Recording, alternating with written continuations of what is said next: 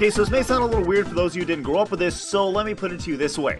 Sonic 3 was its own game, and Sonic & Knuckles was its own game. But when you added them together, it made a double game. So we're going to look at this super game, as most considered it the best option of the three. Long story short, the original concept behind Sonic 3 was so big memory-wise it had to be split up on two separate carts, which could be snapped together to make Sonic 3 and Knuckles. Lock-on technology, baby. Yeah, confused?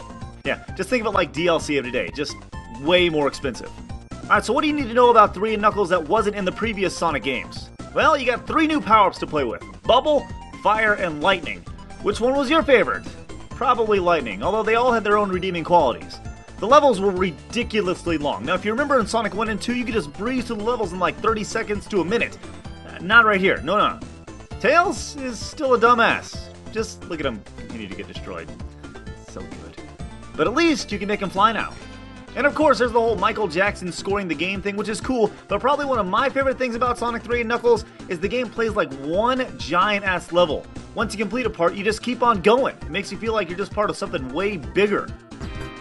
The big key addition, though, is obviously Knuckles, who is a red echidna, which, along with the Boomer Kuwanger from Mega Man X, may be the most questionable decision for the use of an animal in video game history.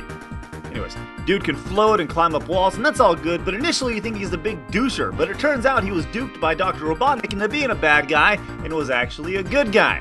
You can also play as him and fight against trickier bosses. In the Sonic CD Vault, we talked about Amy being the leak in the foundation that opened the shitty character floodgates.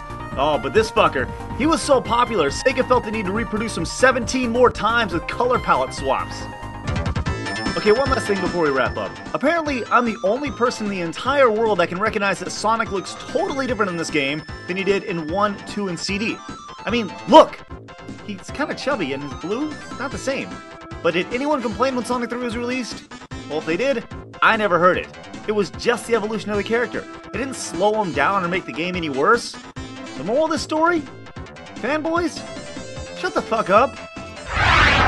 The end.